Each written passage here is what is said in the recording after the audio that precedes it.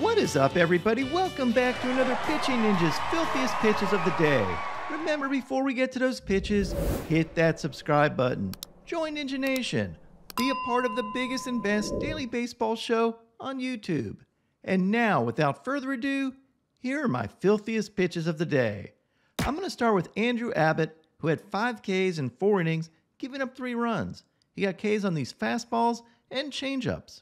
But since he only picked up 5 Ks, he cost me my parlay. Wah, wah. Abbott faced Shohei Ohtani, who had 2 Ks in 1 1/3 innings, and picked up Ks on these dirty splitters. Not only that, but in the 1 1/3 innings that he pitched, he also ended up hitting a home run, reinforcing his status as king of the Pitchers Who Rake Club. However, Shohei only pitched 1 1/3 innings because he tore his UCL. They're having it looked at more, but there is a chance he may have Tommy John surgery again. Absolutely terrible news, especially since Shohei's going to be a free agent in a couple of months. And what was really heartbreaking to me is the look on Ohtani's face before his last pitch. He clearly knew something was wrong and just tried to tough it out. It's heartbreaking to see the look on his face there and comparing it with the look on his face when facing Mike Trout in the final game of the WBC, wearing his trademark killer instinct on his face. We know he's had to leave starts in his past few outings. Not sure if that was a precursor to this, or if he's pitching fatigued and maybe put more stress on his arm. Either way, it sucks. Hopefully he doesn't need surgery, but all bets are off. I think I speak for all of Ninja Nation and wish for Shohei to get well soon. Seth Lugo had 4 Ks in 6 innings, giving up no runs, and had this slider and 3,300 RPM curveball. He faced Sandy Alcantara, who had 3 strikeouts in 6 2/3 innings, giving up 4 runs, and had this elevated 99-mile-an-hour heater and this ridiculous 100.3-mile-an-hour sinker with 20 inches of run. Look at this thing. That is peak Sandy Alcantara. Michael Kopech had 5 Ks in 4 innings, giving up only 1 hit and no runs, and had these fastballs and sliders.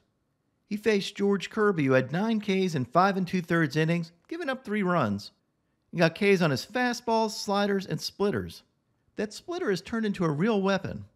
Here's an overlay of Kirby's fastball and slider. You can see how those pitches kind of look the same coming in, and that slider just jumps out of the way as you're ready to swing. Dean Kremer had 5 strikeouts and 6 scoreless innings, and had this sinker as well as these cutters, and picked up a sword. He battled Kevin Gausman, who had 8 Ks in 6 innings, giving up 2 runs, and had these fastballs and splitters, and picked up several strikeouts on fastballs looking that were actually caused by his splitter.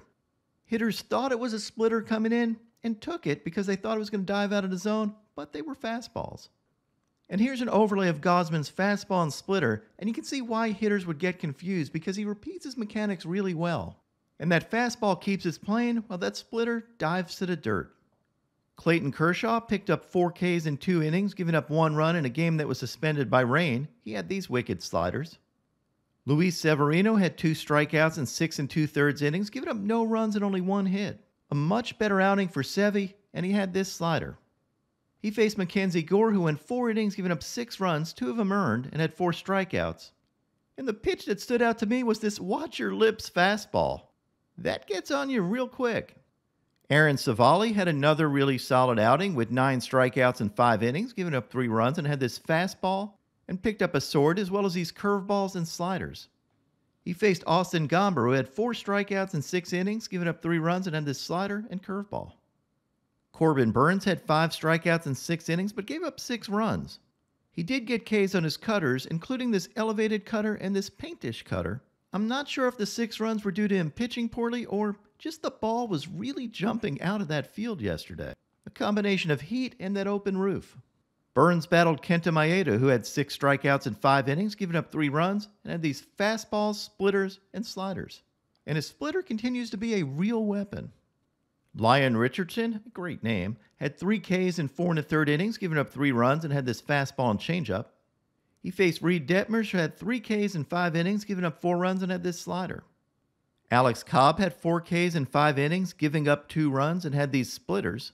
Those were nasty. And he faced Michael Lorenzen, who had 4 strikeouts in 5 2/3 innings, and had this changeup.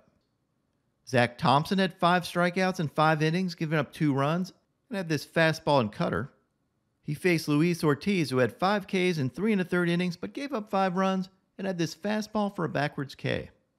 Jamison Tyone had 6 Ks in 5 2/3 innings, giving up 4 runs, and had these fastballs, sweepers, and curveball, and took a no-hitter into the 6th inning. He faced Tarek Skubal, who had 7 Ks in 6 innings, giving up 4 runs, and had this 98-mile-an-hour fastball as well as this changeup for a sword. Chris Sale had 9 Ks in 5 innings, giving up 4 runs. Despite giving up 4 runs, I thought he looked really good and had these fastballs and wicked sliders. He faced Shohei Ohtani, who only had 1 K in 4 2/3 innings, giving up 3 runs and got his K on this changeup. Jose Quintana had 5 Ks in 5 1/3 innings, giving up 5 runs and had this changeup. And he faced yesterday's co-filthiest starting pitcher of the day, Charlie F. and Morton. Morton had 11 strikeouts and 7 scoreless innings, giving up only 2 hits.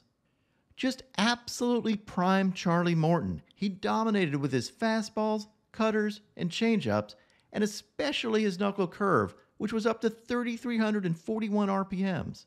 He now has a string of 18 scoreless innings, and at 39 years old is showing no signs of slowing down.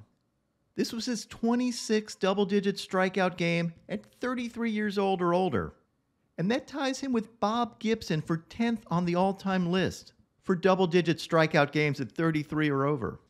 The other pitchers in front of him are Randy Johnson, Nolan Ryan, Roger Clemens, Max Scherzer, Curt Schilling, Steve Carlton, Justin Verlander, Dazzy Vance, and Gaylord Perry.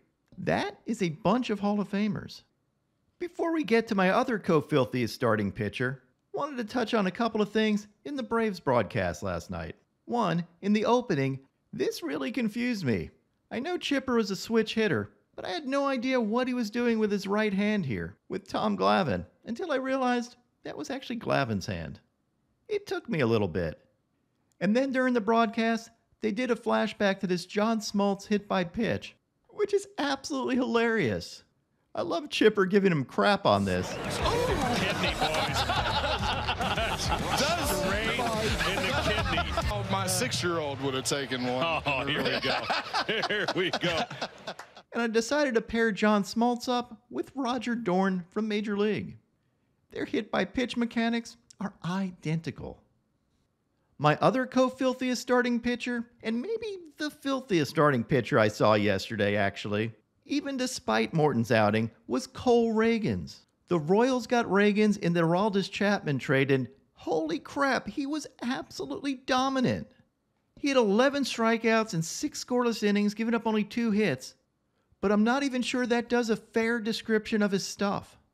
He blew hitters away with his fastball over and over again and hit 100 miles an hour on his 99th pitch of the game. Just a blazing fastball, and he topped out at 101 miles an hour on this pitch that was a ball. But he was more than just his fastball. Look at these sliders. Absolutely vicious. And he even threw in some nasty changeups. Cole Ragans looks like baseball's newest ace. Here's an overlay of Ragans' 99-mile-an-hour fastball and 88-mile-an-hour slider. And look at that movement on that slider. It starts out looking a little like that fastball, but then takes a vicious turn. Great stuff from Cole Ragans, and here's a look at his pitch breakdown. You can see he averaged 97.9 miles an hour on his fastball this game. If for some reason he's available in any fantasy league, pick him up right now. Now on to my filthiest relievers. Tristan Beck had these curveballs and sweepers. Ian Hamilton had these sliders. Luke Weaver picked up 5 Ks on his cutter, fastballs, and changeup. Garrett Whitlock had this ridiculous sliding catch. Proving pitchers are indeed athletes. Ryan Presley had this slider and fastball. Josh Winkowski had these wicked cutters. Shintaro Fujinami K'd the side with his fastballs and cutter. Adbert Alzolay had this slider and got absolutely fired up. Nick Pivetta had this fastball and curveball and got absolutely fired up. Pete Fairbanks had these heaters. Andres Munoz had this slider and 99 and 100 mile an hour fastballs. Devin Williams had these airbenders that you can't even bunt. I mean, how do you expect someone to hit an airbender with a swing when you can't even bunt it? Josh Hader had these overpowering fastballs and slider. And my filthiest reliever of the day yesterday was Abner Uribe. Look at this stuff from Uribe. His fastball was up to 103.3 miles an hour, which is the fastest pitch ever thrown by a Brewer in the StatCast era. And he also had these 6 sliders, and the combo of Devin Williams and Abner Uribe, man, that's going to leave a mark. Just disgusting stuff from Uribe. And now, my pitching ninja moment of zen. It's 2 alien players marveling at how alien each of them are. Ellie De La Cruz touches Shohei Ohtani to make sure he's real. And Shohei is giving De La Cruz crap about how he can just flip a pitch in the outfield and ends up being a triple. It's good to see they're amazed at each other's talents because they're basically all of us. What is up, everybody? My picks of the day today are a 3-leg parlay. I'm going to start with Devin Williams for 5 Ks or more, then take Ken Waldichuk for 5 Ks or more, and top it off with Pablo Lopez for 7 Ks or more. What would your picks of the day be?